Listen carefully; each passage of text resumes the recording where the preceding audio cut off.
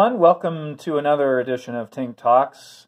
And today's edition, we're going to talk about fungi with a fun guy. And that fun guy would be me, of course.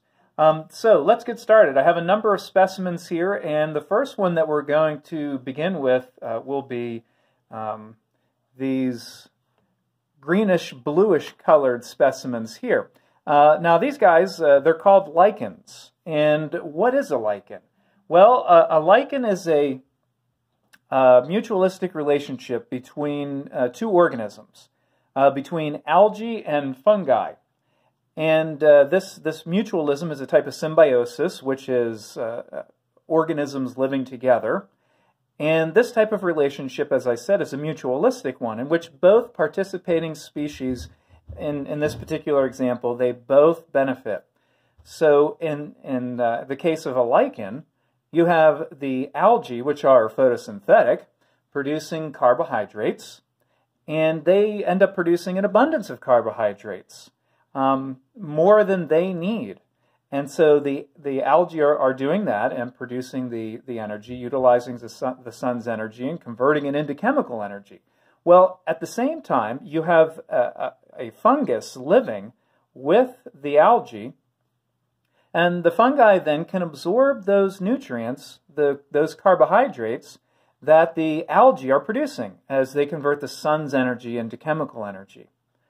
So that shows the benefit for the fungi. Now, what's the benefit for the algae that are growing here in this combination?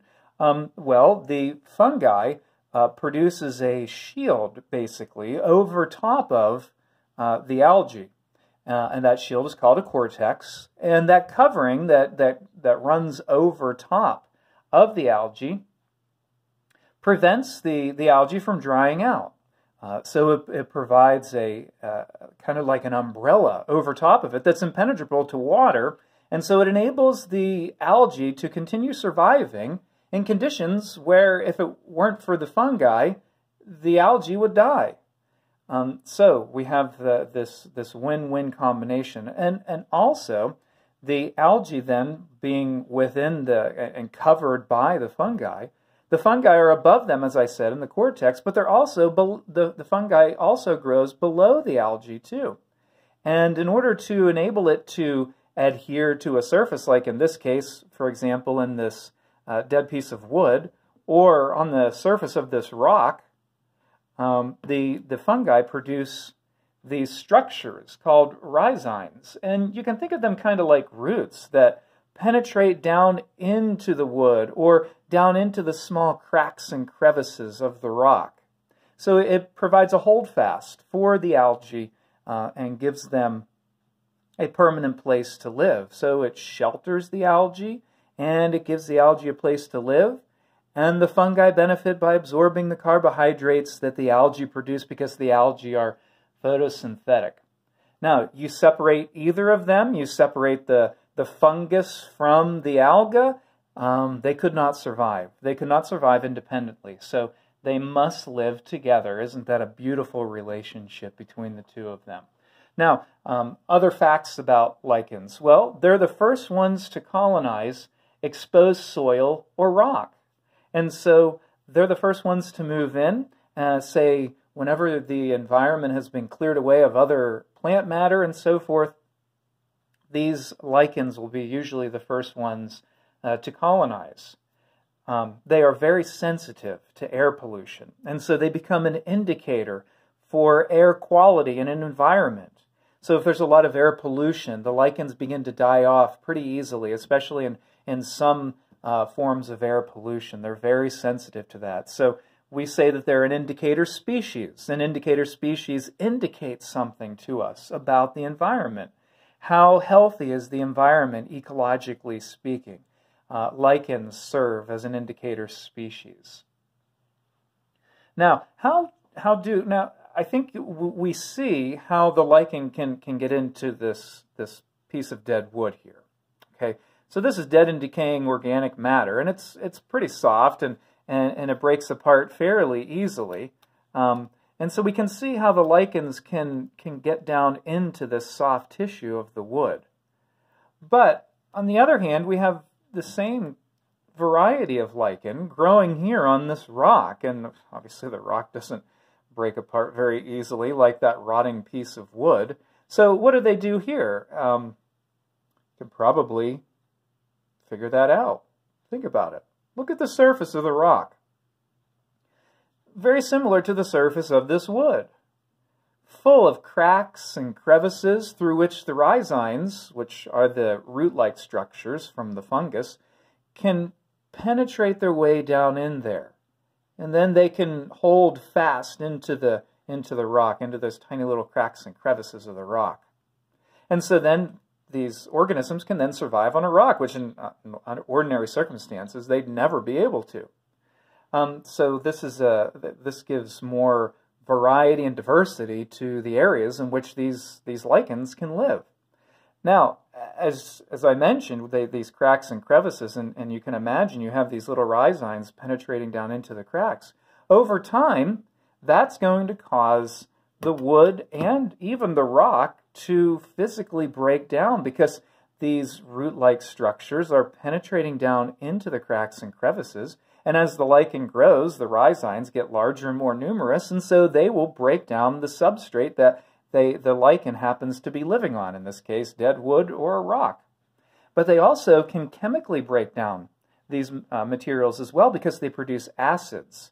And when the acids get released, they can break down the minerals in the rock, and so this leads to the weathering of the rock, which contributes then to the soil and liberating minerals into the soil, which is good for the health of the soil and the organisms that are living in the soil.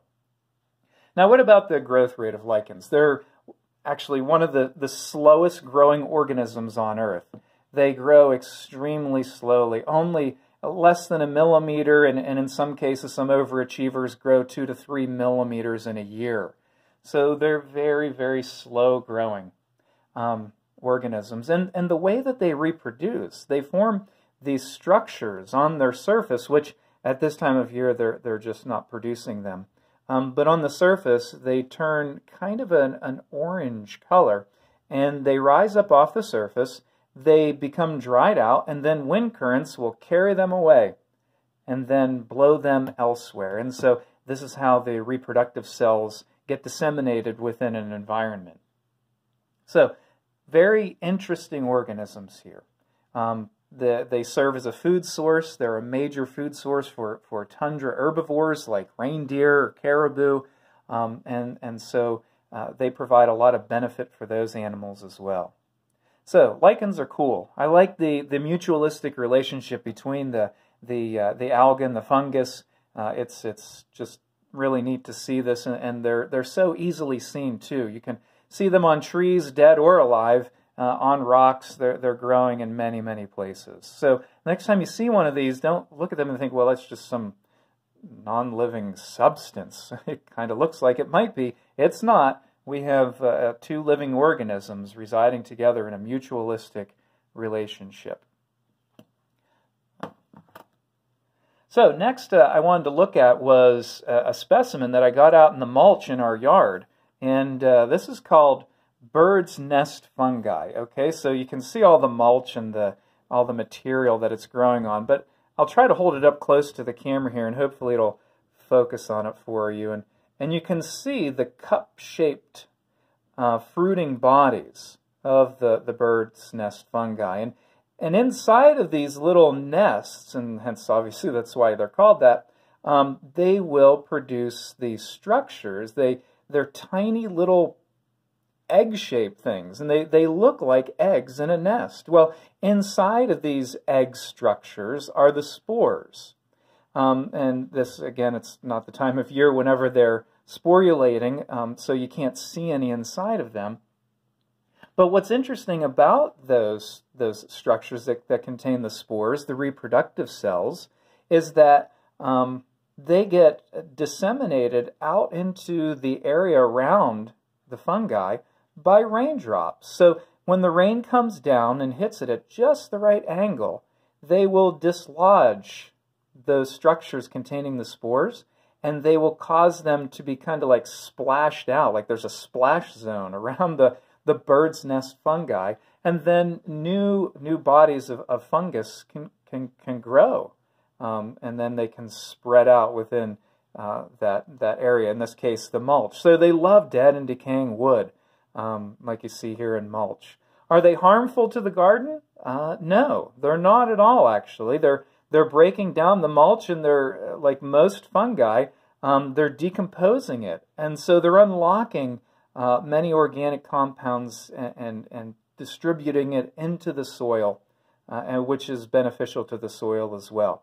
They don't harm plants. They don't produce toxic substances that would harm them. The only thing maybe that they could be a nuisance is that, remember the little eggs that will be inside the cups? Sometimes they're sticky, and which makes sense because they can then stick to structures as the rain dislodges them, and they land on the side of your house, for example, or something like that. And they may, if you have enough of it, it could look a little, I don't know, a little unsightly, I guess. I don't think I'd care about that myself, but some people might if there's a lot of it. So that's the only negative thing that I can really say about the bird's nest fungi. So it's kind of a cute fungus, if you can say that about a fungus, I suppose. So a pretty cool one. And if you have mulch, I'm sure you have bird's nest fungi growing in it somewhere. So take a look. Okay. Next, this will be the last specimen that we'll take a look at today. These are called bracket or shelf fungi. So I got a couple specimens. Here's one. As you can see, it was growing on a dead log, white color on the top, and this would have been the bottom side of it here. Okay, so there's that one. There are these specimens here, which are much smaller, and you can see from this angle how they look like brackets or shelves. Growing on this dead and decaying bark here. This one actually was, I cut into two pieces so you could see the inside of it, but here's, this would have been the top side of it, the side that was, as I saw it, I was looking down on this side.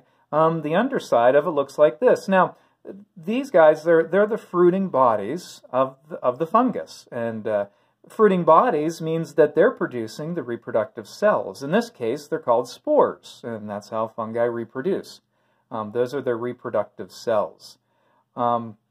This side, you don't see the spores, but on the underside, if you look closely, and if my camera can focus, you see how it looks kind of fuzzy, and you can scrape it off too. These are spores that are on there, and it's rather soft on this side. It's definitely softer on this side, the underside of the bracket, than it is on this side. So I'll go ahead and show you what it looks like inside there. Not much. So really brown, and when I cut it with a cross-cut saw, and it was just like cutting through wood, especially down to this part. Once I hit here, there's a lot more moisture in this part of the fungus right in here, and so it cut through it a little more easily. But it's a very tough, you can hear, wood-like fungus, and it was on a fallen tree, and that obviously was dead, and it was decaying it and breaking it down and liberating some of its organic matter, making it available then to other organisms around it. Now, one thing that these are used for, these bracket fungi or shelf fungi, is what's called an artist's conch. Now, these structures are called conchs, C-O-N-K. Now, one thing that I mentioned to you, if you remember, you can scrape the bottom of this. Well, some artistic people, which I'm not one of them, they thought this would be a great palette for making some beautiful diagrams and drawings like this one here, where we have a large shelf fungus, and this would be on the underside of it. And this artist would take some implement, some tool, and scrape at different regions of the bracket. And the deeper you scrape, the darker it gets, and the less deep that the artist scrapes, if they do a more shallow scrape, it's a lighter color, so it adds depth to it. As you can see in this picture here, there's areas of dark, and there are certainly light areas as well where the artist didn't even touch the base of this fungus. So really cool use for this. Now, besides being an artist conch, do these shelf fungi have any other purpose? Well, the first question that my students always ask me is, can you eat it? Will it kill me if I eat this? Well, most of them not, but some, yes, not kill you, but have some toxic compounds in them. They are used to make tea, so not so much today, but they would take the woody part of it and grind it down and smash it in a mortar and pestle into a powder, put it in tea bags, and then brew it. And they would drink fungi tea, I guess. They've also been used for medicinal purposes as well. The Chinese have used them for centuries as medicines. Another thing about their ability to grow, how are they affecting tree species? Well, some are parasitic. Some of them will actually grow on a living tree, and then through the result of them growing on the tree actually dies, and then the fungi can then continue decomposing the tree for many, many years to come. Others are what are called saprotrophic, which means they grow on dead and decaying plant matter and break it down and decompose it over time. And as I mentioned with the lichens about being indicators of air quality, these bracket fungi, these shelf fungi, are good indicators for invertebrate diversity. And you say, well, how would these relate to invertebrates like worms or insects? Well, they're easy to see in an environment. And so you walk into the woods and you can see these very easily and quickly. And what ecologists have found is when these guys are in abundance, invertebrates are also in abundance as well. So it's an indicator for the diversity of the invertebrates that happen to be in a particular environment. So where there are a lot of them, it appears that it correlates. Where there are a lot of these fungi, there are a lot of invertebrates as well. Many of them, their numbers are greatly declining because of logging and deforestation. So we remove the dead trees, and therefore the fungi don't have anything to grow on or to live off of. So that's an alarming trend with these species of fungi. We have lost many, many species over the years for those very reasons, with logging and deforestation.